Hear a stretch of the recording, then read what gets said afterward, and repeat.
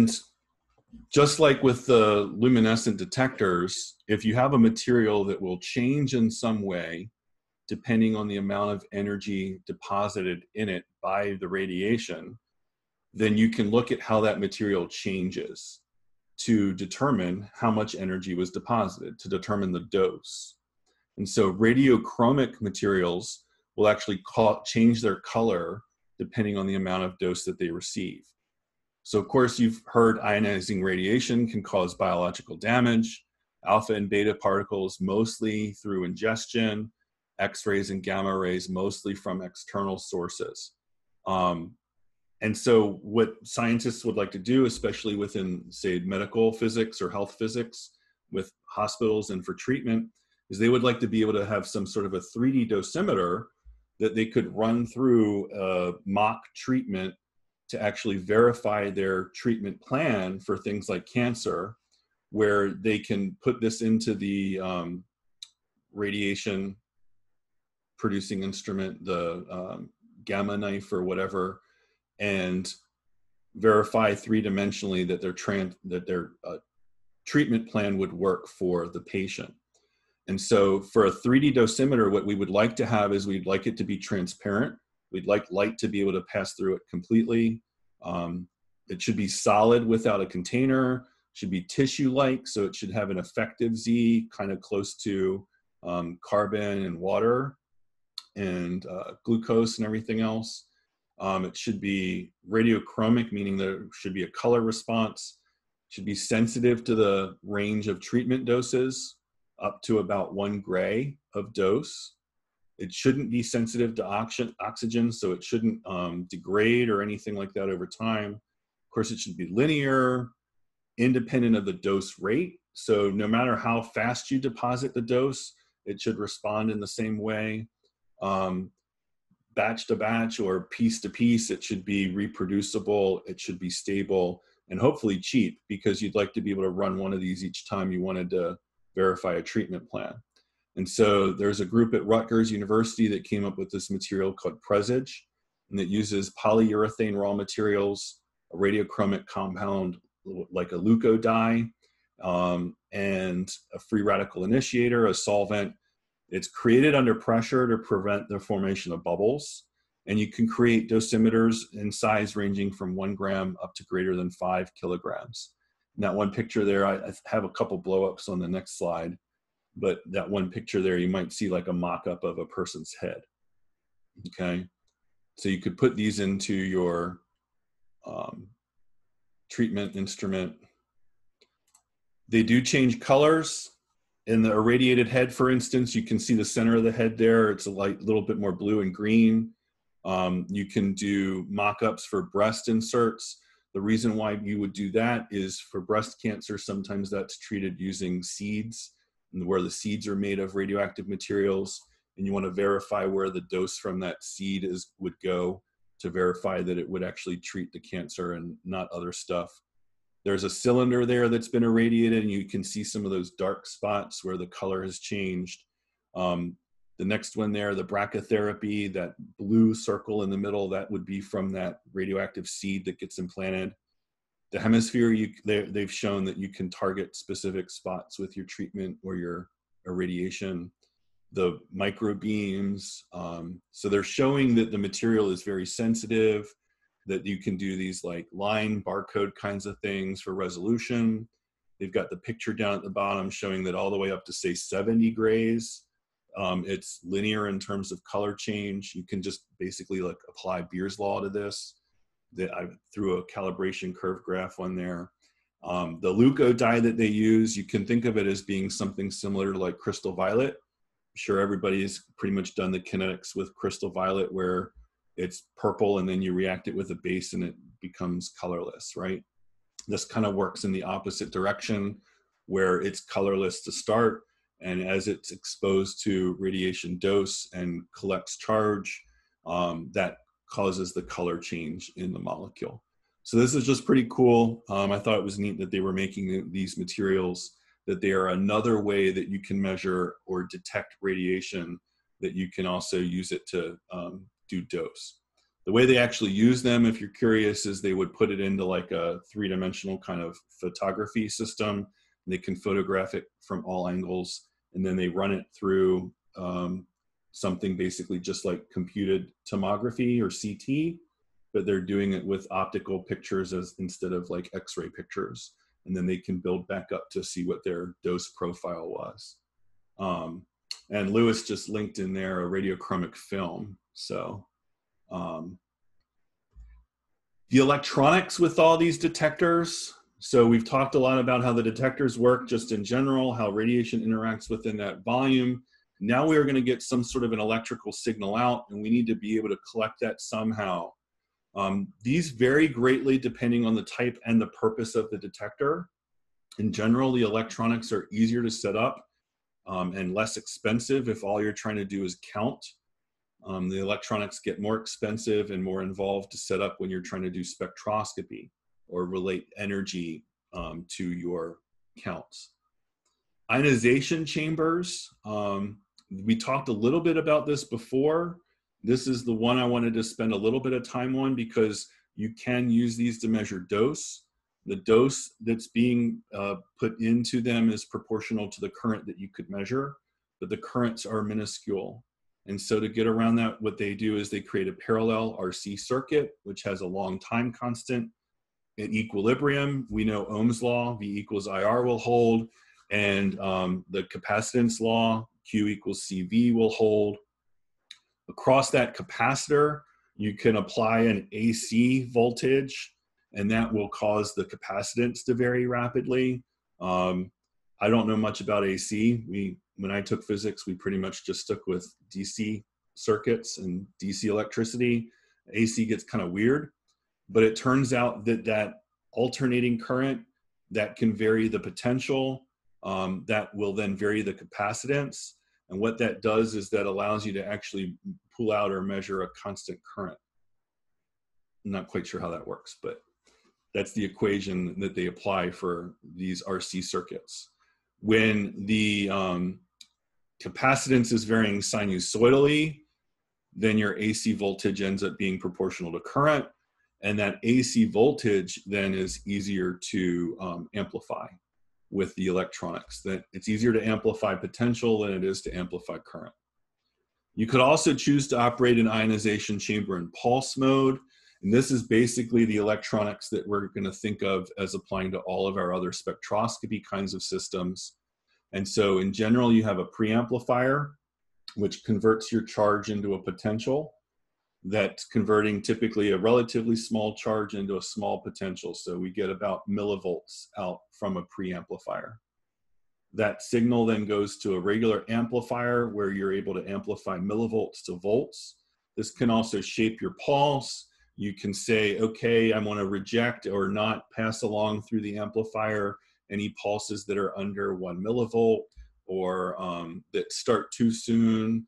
So if your peak is going up and coming back down for your potential, then you can prevent stuff starting when your potential is still coming down. Then these go to more like a computer card typically, but these can also be set up with more electronics kind of in a box. An MCA is a multi-channel analyzer, and an ADC is an analog to digital converter. These are typically combined for, say, like computer cards, and they convert all of your peak voltages in volts, and that whatever the voltage is then corresponds to a bin number or a channel number, okay? This is for electronic data processing. You could also use a single channel analyzer with spectroscopy, but they're just a little bit more tedious to work through and do data analysis with. There's a small number of cases where you might want to use those, but sometimes they're used because they're less expensive and you don't necessarily need a full-blown MCA to do your spectroscopy. If you're using electronics to do counting, then we typically don't need a preamplifier. Like for Geiger-Müller counters, there's no preamplifier. You might include some sort of a discriminator to exclude electronic noise.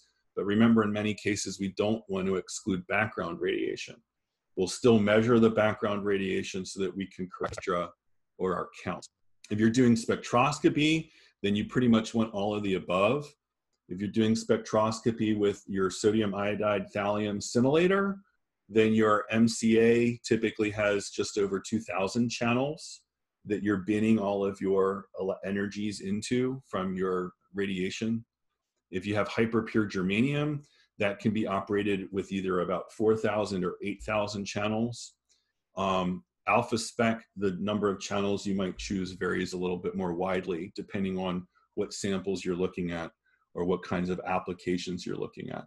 So this is just kind of an introduction to the electronics. I know when you guys do the labs, typically in the pre-labs especially, you spend a lot more time talking specifically about the electronics that go into things like pulse height analysis. When's that on the schedule? Have you seen that? Maybe Lewis will type into the chat and tell me when you guys are doing the pulse height lab or when you first do spectroscopy. So basically choosing a detector, there's 3 factors. It can be cheap, fast, or good, but the old saying is, yeah, you can only choose 2 of those. So you can have it cheap and fast, but not so good. You can have it cheap and good, but slow, or it can be fast and good, but expensive, okay? So this is just kind of a summary table summarizing all of the kinds of detectors we've talked about. The ionization chamber, the proportional, the Geiger-Müller, these were all gas-filled. In general, if the radiation gets into the detector, it's going to interact, and the efficiency or the intrinsic efficiency would be 100%. But recall, for these gas-filled detectors, they're not really going to be sensitive to gamma radiation. So if you were trying to look at gamma radiation, you would not want to use a Geiger counter or a proportional counter or an ionization chamber, okay? Are we allowed to say that efficiency can be 100%? Like, intrinsic efficiency, yes. Intrinsic, yes. Because of the beta and alpha particles themselves? Yes. If an alpha particle makes it into an ionization chamber or a Geiger-Müller tube, it's going to interact. Now, do you think alpha particles are going to get into Geiger counters? You guys did that lab. What did the Geiger counter look like? Well, maybe you couldn't hold it, but... I just remember from the week 0 videos that, like, when you put it over an alpha source, it would just not do anything. It wouldn't beep anymore. Right, because the alphas, for one thing, might get stopped in the air, right? For another thing, no matter how thin you make that window, it's still a solid, and the alpha particles still have very short range, okay? So alpha particles basically don't get into a Geiger counter. But you could sit an alpha source, you can put that into a proportional counter, but the proportional counter, basically you put your sample into the counter itself. That's how proportional counters work. You've got a sample, it might be on a tray, that tray can slide, and then you've got some sort of a chamber that comes down over your sample, and then you flow your gas through and you collect your charge.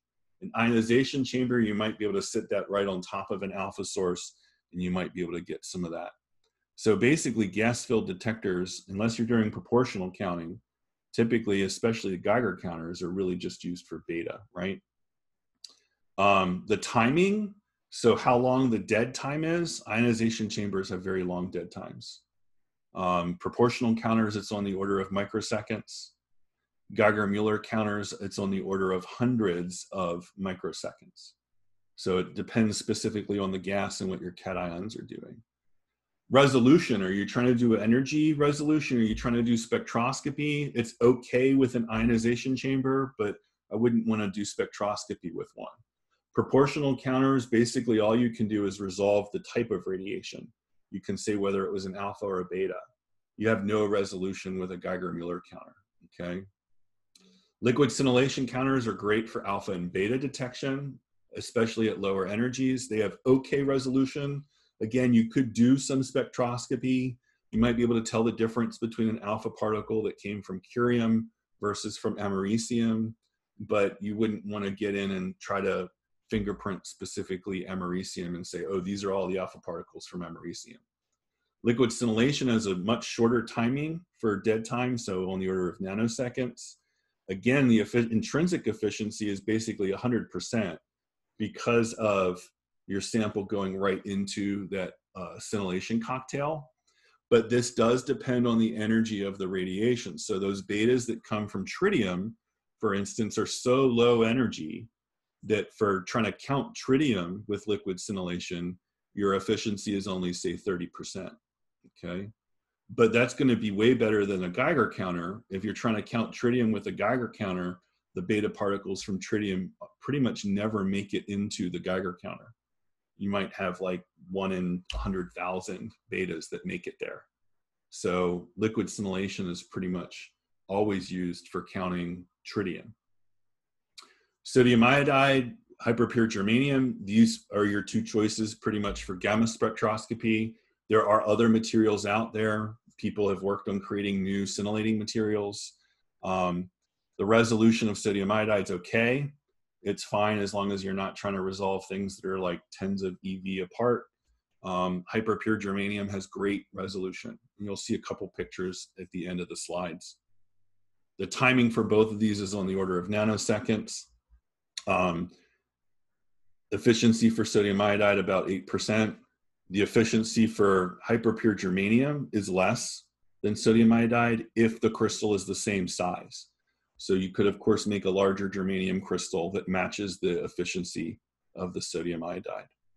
Surface barrier or ion implanted detectors, that's a different type of semiconductor, good for alpha and beta, great resolution, but again, it depends a little bit on the specific detector. The temperatures, maybe you have it cooled to.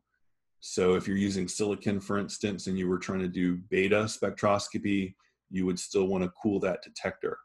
The way that works for, say, alpha spectroscopy, again, is you would put your radioactive source into a chamber. You have your detector right above that source, but to make sure all the alpha particles get to your detector, you actually pull a vacuum on that chamber. So you put your sample into an airtight chamber that you can close up a door on and pull a vacuum on. The efficiency for those is about 100% as well. Our ideal detector would be sensitive to everything, would give us perfectly line resolution. Like if you're thinking about doing atomic spectroscopy, the timing would be 0 and it would be 100% efficient. So the ideal detector does not exist, okay? It's always a trade-off. You're always trying to decide between things. Any kind of questions from the summary before we get into spectroscopy stuff?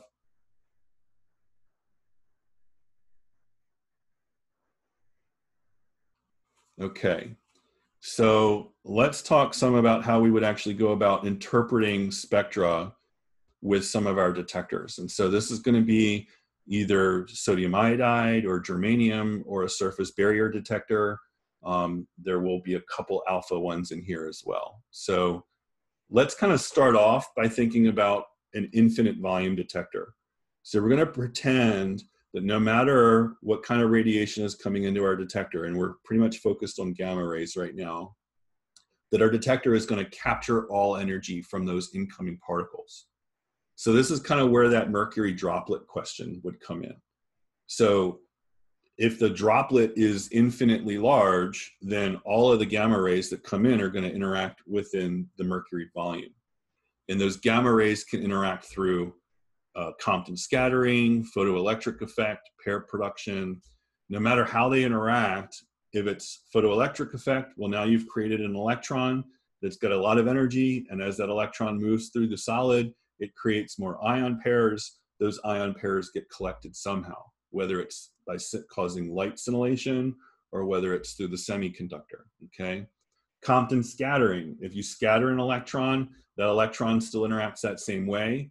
Your scattered gamma ray can interact in any of those other ways still. It could scatter again, make another electron somewhere else. It could interact through the photoelectric effect. Pair production, same thing. We're still basically producing electrons, an electron and a positron. When the electron moves, it deposits its energy. When the positron moves, it deposits its energy until it annihilates, and then forms gamma rays again, and then we restart. So we've got all these mechanisms that can occur, and we want to try and follow this through with each gamma ray within our detector. If we have an infinite volume detector such that all the energy from the incoming gamma ray is deposited, then we're only going to end up with a single peak. Our spectra is going to be pretty boring, but it would be great for identifying samples because every energy gamma ray that comes in is going to give us one single peak, okay? This is the ideal case. Skinny line resolution, where you've just got a line at every single energy, would be ideal, but it's not realistic or observed in practice. In some ways, it's limited by the uncertainty in the smallest number of information carriers. So we did that little exercise earlier where we calculated the relative uncertainty for germanium versus sodium iodide, and then talked about how that uncertainty would change with all of the changes in the sodium iodide. You could think just for charge collection, if the electrons are moving on the order of the speed of light, they don't exactly have that speed, but let's just say they are moving that fast. How fast does it take for those electrons to get collected in a 3-inch crystal? And the answer is very short, okay? So this is our timing with our, whether this is our scintillation crystal or whether this is our semiconductor crystal. So if we shrink our detector, because it's not realistic to have an infinite volume, so we're going to have some realistic size for our detector, okay? Quick question, Yeah. if you don't mind. So the mercury drop was acting as the detector in that case? There wouldn't have been anything hooked up to it to detect the energy, but yeah, that was the idea I was trying to go for, was get you think about how can the gamma rays interact with that solid. Okay. So you've got photoelectric, Compton scattering, pair production, and then what happens after each of those things. So if it's photoelectric, the gamma is gone, right? But then that electron is what deposits the energy. The electron, because it's a charged particle, is going to deposit more energy per length, per distance, than the gamma ray would have, because it's a charged particle, right? So basically our goal with all of these detectors is to create charged particles. And even if we can only create one charged particle that carries all the energy, that's still going to be our best bang for our buck, okay, in terms of being able to detect it. So if we shrink our detector down, okay, we're still going to have a photo peak. We're still going to have a peak where the gamma ray deposits all of its energy into a photoelectron. That photoelectron deposits all of its energy into the detector as it moves. We collect all of that energy either in the form of ion pairs or in the form of that scintillated light, okay? So we're always going to end up with that photo peak, the energy of the gamma ray. But what happens with this small or real size detector is that if you have, say, a Compton scattering event, if that gamma ray comes in, collides with an electron, and scatters back at its maximum angle, so if it scatters at 180 degrees, if the gamma ray that scatters then proceeds to leave the detector without interacting again, then the only energy that gamma ray deposits in the detector is the energy that it gave to the scattered electron. We call this in spectra, we call it the Compton edge, but we can figure that out by using that equation for the Compton scattering, where we look at the energy remaining with the gamma ray, and we can figure out how much energy it transferred, okay? That energy transferred, recall, depends on the energy of the gamma ray coming in, but it could vary from, say, 5% to 99% of the energy of the gamma ray, okay?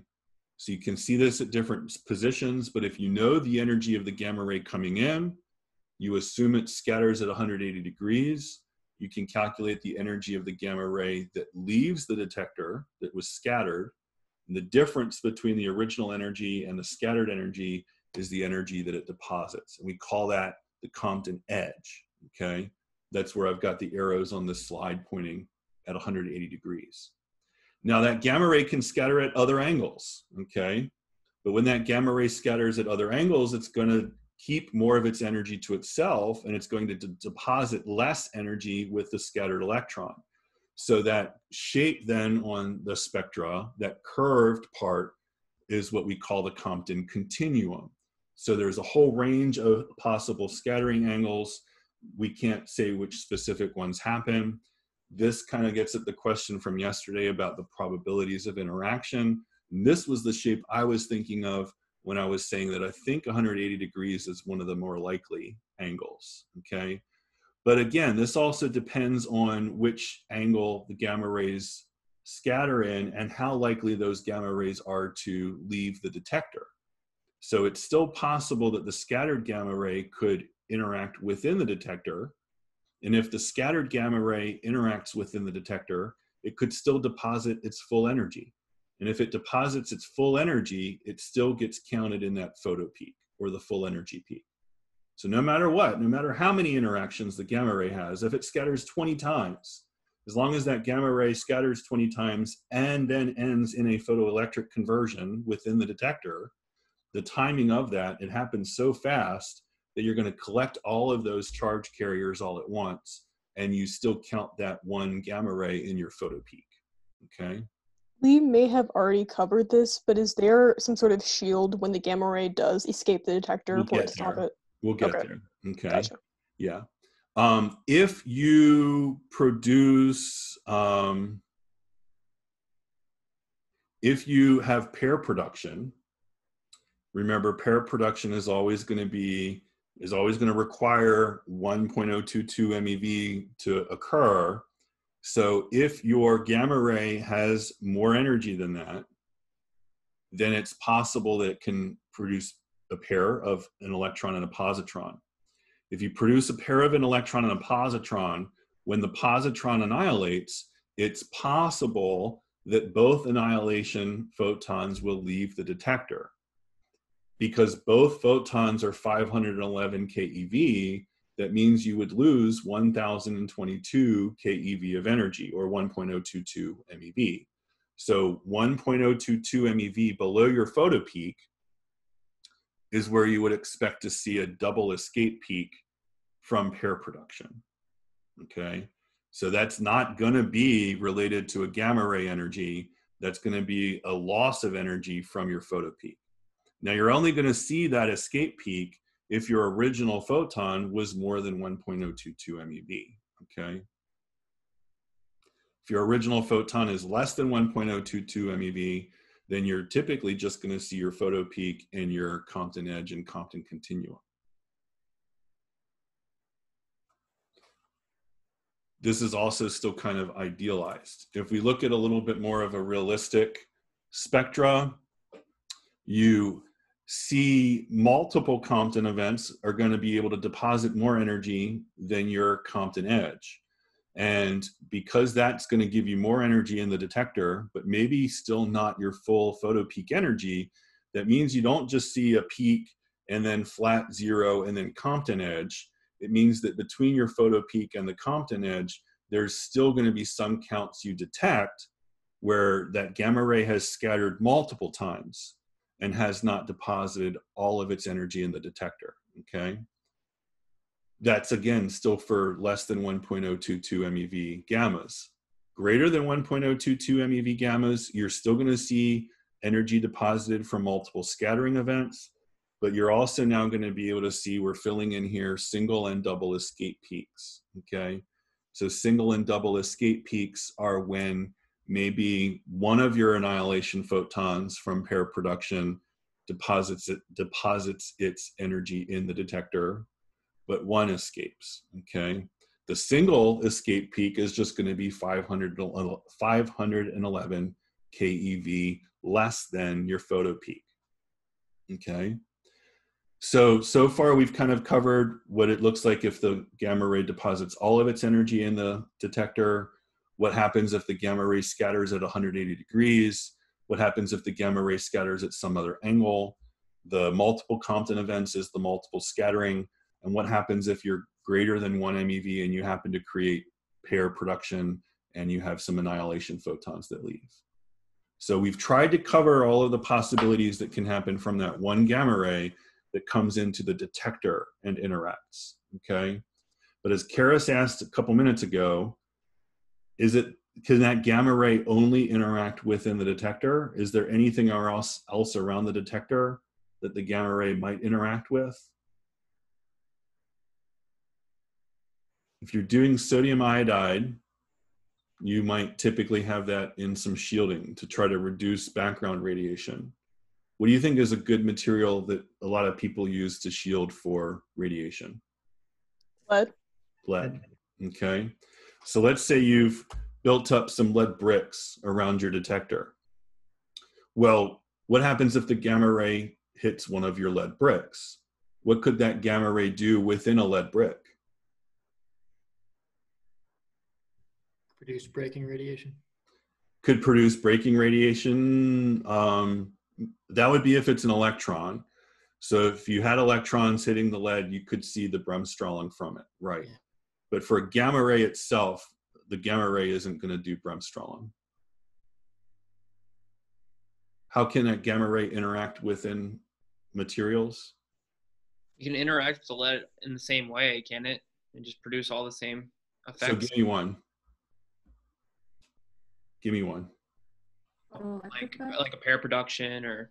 So pair production, right. So on this diagram here, that's number 3. So from the source, your gamma ray that would then have to be greater than 1.022 MeV comes into the lead, and in the lead, it produces a pair of electrons, an electron and a positron, right? How is energy from that event going to get to the detector? So the electron that's produced is just going to create ion pairs in the lead. There's nothing weird going on, nothing special going on with the lead. So all those electron pairs are just going to get recollected, recombined in the lead. What could the positron in the lead do? Annihilate. Annihilate. What is that annihilation going to produce?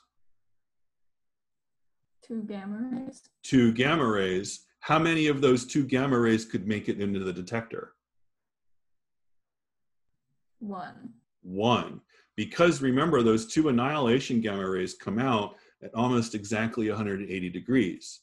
So one of them could get into the detector, but the other one would be going in the opposite direction, right? And even that one that makes it into the detector, if that angle is turned a little bit more where they're emitted, you might not get either one of those into the detector, okay? What's the energy of one single annihilation photon? Just minus 0.511 MeV. Exactly 0.511 MeV or 511 keV. That's the energy of the annihilation photon, okay? And so if that annihilation photon gets into the detector, assuming it deposits all of its energy, that's going to show up as peak number 3 on our spectra here, okay? So that's pair production. How else could a gamma ray interact within that lead shield? Photoelectric effect. Photoelectric effect. So gamma ray collides with the lead. Let's just say it ejects a K-shell electron. That K-shell electron moves in the lead, it deposits all of its energy, whoop-de-doo, okay? But what happens to that hole in the K-shell when that electron was ejected through the photoelectric effect? It has to be filled. Has to be filled. So electrons are going to fall down in. That means that it's going to emit characteristic X-rays, okay? Those characteristic X-rays generally match the binding energy. It depends where the electron came from, but if you're thinking it came from a potential of 0 and it came all the way down to the K-shell, that's where we get those characteristic X-rays from, okay?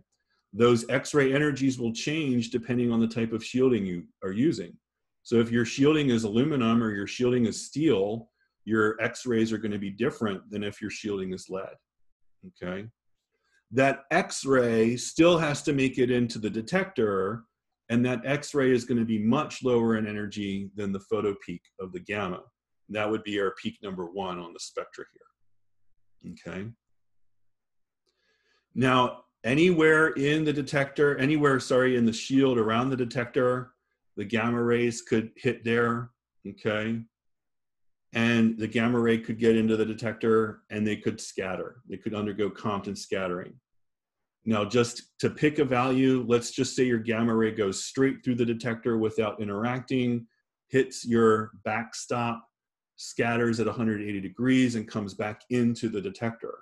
That's going to kind of be your minimum energy of gamma that you can see from what is called backscatter, okay? And that's represented by this second peak. So backscatter kind of as a minimum energy would be your 180 degree scatter in the Compton scattering equation. and you still see a little bit of a continuum there. It doesn't look as big as the whole Compton continuum because this depends very strongly on the angle of the radiation and the angle of the scatter. And not all angles that get scattered are going to end up in the detector, okay? So these are some features that you might see. The backscatter peak, it's going to depend on your gamma ray energy, of course, and your shielding material to some extent, but it's going to appear somewhere around, say, 0.2 MeV. Your annihilation peak is around 0.511 MeV. Your X-ray peak, again, that very strongly depends on your shielding material. That might be anywhere between, say, 0.05 MeV and 0.01 MeV. But again, it could even be lower than that. It kind of depends on what you're looking at. You guys have any questions right now about gamma spectra? So Lewis had messaged that you guys are doing some pulsite stuff next week, getting into some spectroscopy. This definitely is going to make a little bit more sense when you apply it, but I wanted you to start thinking about it now. So would you generally just like us to know like where all of these peaks come from and all the ways that gamma rays can interact in terms of like what's on this slide? Oh yeah, exactly. So Okay. I don't know, let's say you're given a particular gamma ray energy. You might be able to tell me what energies you might be able to observe from a detector. Or where, like you said, where specific peaks came from or what process created them. Would the gamma ray energy like on this graph, would that be what's on the x-axis? Exactly, and there's no energy listed there. It's kind of a dashed line because we were trying to focus on the other peaks. But yeah, that would be the photo peak. The energy would be on the x-axis, okay? When you do spectroscopy for real, again, thinking about the electronics, you get this multi-channel analyzer that bends your energy pulses based off the voltage. And so initially when you're looking at a spectra, you see that in terms of channel number. And then you have to go through and do some sort of an energy calibration. And once you've calibrated your detector, then your detector or your spectra would actually be able to tell you the energy that you're seeing once you correlate channel number to energy, okay? So you would do that by like using a standard. You put a standard in that you know the energy of the gamma rays from, and you see what channels those end up in, and then the simplest calibration would just be 2 points, and you do slope intercept y equals mx plus b as your calibration curve to be able to translate channel number to energy, okay? But energy or channel number is always x-axis. Number of detected particles is always going to be the y-axis, okay? Other questions about the gamma spectra? Yeah, I have a question just about the Compton scattering for when it goes through a detector and then Compton scatters backscatter peak. You said what if it has an angle of 180, it's the minimum. Right. I was just confused. I think when we first learned it, wasn't 180 the maximum? So for the Compton edge, right, for the Compton edge, the energy deposited with the electron in the detector, that's from the 180, that's the maximum energy deposited in the detector.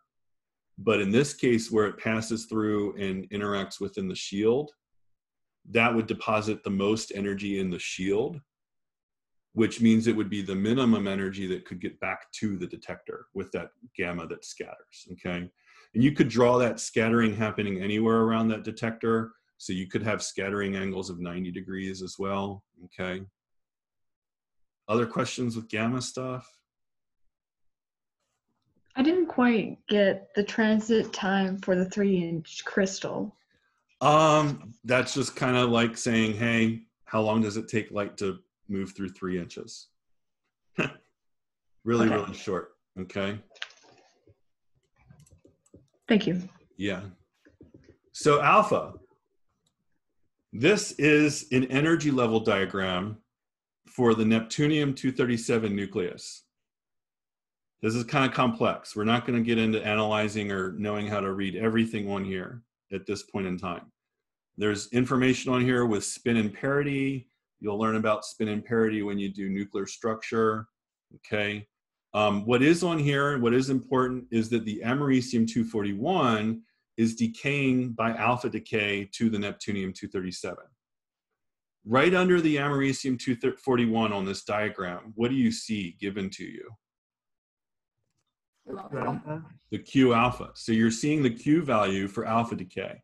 Okay, that's the whole energy that's emitted, released by undergoing alpha decay. Now, that doesn't mean that's the energy that is with the alpha particle. Okay, you've got the americium-241 parent, you've got the alpha particle, and the neptunium-237 daughter. So that energy gets split between the alpha particle and the daughter. Did you guys talk about this last week? You did the kinetic energy thing. So you take the And we mass talked about number. tunneling as well. Okay, cool. So you have the mass number of the daughter over the mass number of the parent times the Q alpha gives you the T alpha, the kinetic energy of the alpha particle, okay? So even if you look on this graph, even if you look this level diagram, even if you look from the americium-241 all the way down to that bottom line with the neptunium-237, keep pointing by hand. So here's the Q alpha. Even if you take this all the way down to the ground level of neptunium-237, that alpha particle is not going to be 5,637.81 keV, because a portion of that energy stays with the neptunium, okay? The alpha particle will be close to that, but not exactly at that level. Now, what you want to look at on this diagram for now is the percentages here. So here's an 85.2, here's a 12.8, here's a 1.4.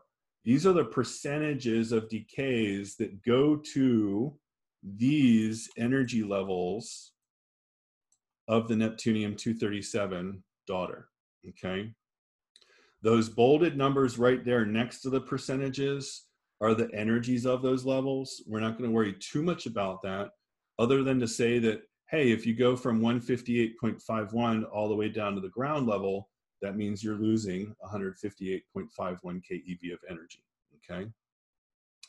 You can look on all these little arrows from these arrows with these levels, all these little arrows with these little semicircles that go down. You can look along here and you can look at both the bold numbers and the smaller numbers. And I'm trying to find the one I want. There it is. So right here, that highlighted diagonal, there's a 36 in front. What that 36 means is that about 36% of the americium-241 decays are then associated with a 59.537 keV gamma ray, okay? So you can look for americium-241 using gamma ray spectroscopy, but that gamma ray, you can look along. I don't think I see anything more intense. Yeah, everything else, all the other gamma rays are way lower than that in terms of intensity. They're way lower than the 36%. And they're a lot, some of them are, even though they're higher energy, their intensities are just so low. So americium-241, you could see a 59.537 keV gamma ray come off of that, but you're much more likely to be able to detect and see these alpha particles. So quickly, let's just run through and say, if we have this 5,637.81 keVQ value, what is the maximum energy that could go with my alpha particle? So this would be the decay to the ground state.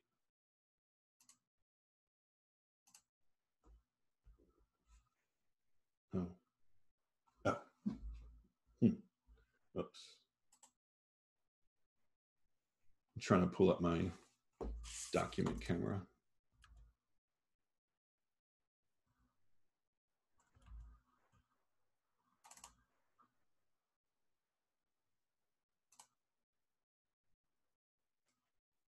There it goes.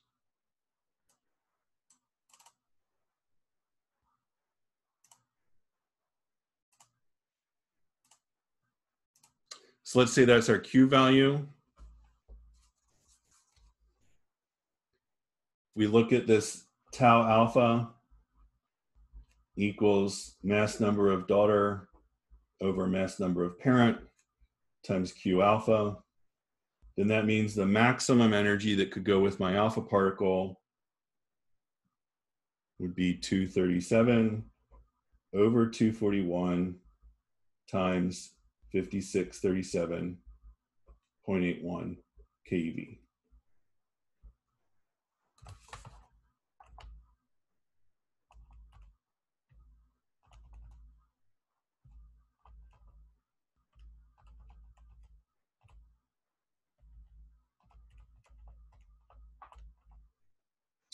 Or 5,544 keV, just rounding a little bit, okay? If you decay to a different level, then you have to subtract that level energy from the Q before you do the kinetic energy calculation. So if we're following that 85.2% decay that goes to our 59.537 level, we have to subtract that from our 5637.81 before we can find our other tau alpha, okay? It'll still be close if you don't remember to do that subtraction, but it won't match up. What is that doing again? So if you, this is decay to ground state, so alpha decay to ground of that neptunium-237, whatever this tau is, would be our alpha decay to that energy level. But where did that number come from? If you look on the right side of the americium-241 level diagram, the neptunium-237 level diagram, you come all the way down to that 85.2% that I highlighted. That decay, that it goes 85.2% of the americium-241 decays go to that 59.537 keV energy level of the neptunium-237. Could think of that like an isomer, right? Just representing like what is more likely to happen to the Right. energy. Mm-hmm. Okay. And so just taking that energy that we calculated,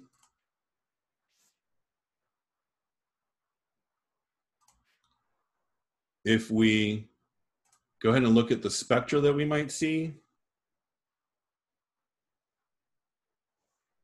the spectra on the left here would be an example gamma ray spectra. There's our 59.54 keV, okay? And we can see that there's some lower energy ones, but their intensities are much less. One of the problems with trying to look at any of those other gamma rays, the 26, the 20 keV, is they're gonna start to blend into the characteristic X-rays from our shielding material. And we may not be able to resolve those with gamma spectroscopy. So you could do gamma spectroscopy for americium-241, but you really would only be able to do alpha spectroscopy. Alpha spectroscopy, or if you wanted to get the best results you could get. So the alpha spectroscopy is shown on the right side there, and you should see there's a peak there that's 5.545. That would be an MEV, and that would be the energy measured of that alpha particle, and that matches up pretty much with the energy of the alpha particle that goes to the ground state of the neptunium-237. You can see the largest peak there, the 5.486 MeV, and you should be able to match that up with the fact that that's the alpha particle that is emitted when the decay goes to that 59.537 energy. I'm noticing that the intensity of the peak doesn't necessarily correlate with its energy.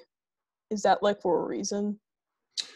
The intensity here for the alpha correlates with the percentage of decays that produce that particle. So the higher the peak on your alpha spectrum, the higher the percentage should be when you look at that level diagram. So the highest peak on our alpha spectra is associated with that 85.2% decay, where about 85% of the decays go to that 59.5 keV level. That's why that one peak is the highest peak, okay?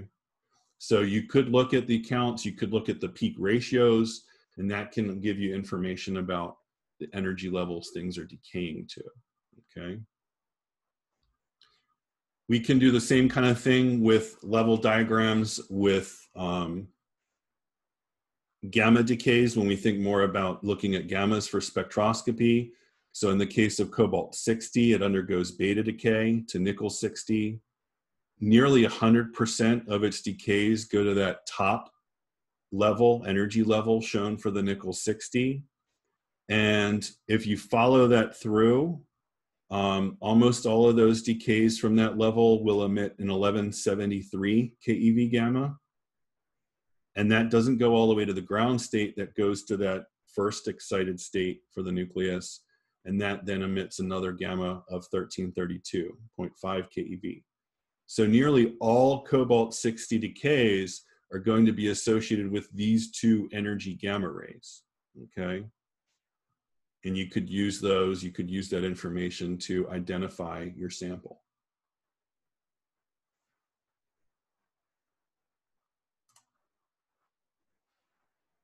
For scandium-44M, this is a metastable nuclide. It can undergo electron capture and isomeric transformation in the remainder of its decays. For freshly produced scandium-44M sample, sketch the spectra you would expect to observe. Okay, whether sodium iodide or hyperpure germanium, using typical efficiencies and assuming 1 megabecquerel of activity. Assign energy labels to key features and explain their origin. How would these spectra change over time as equilibrium is reached? This is your first exercise question for this evening, okay? Your second exercise question is about neutron detection. So think a little bit about neutrons and the different ways they can interact with materials and what kinds of detectors you might use that would rely on each of these different types of interaction mechanisms, okay?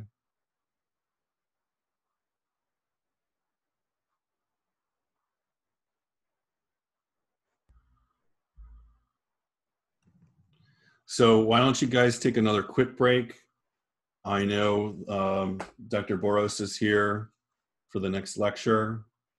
So let's not break too long, about 5 minutes. Is that good? Is that enough time to break? Yeah, sounds Yes. good. Okay. See you guys back here in 5.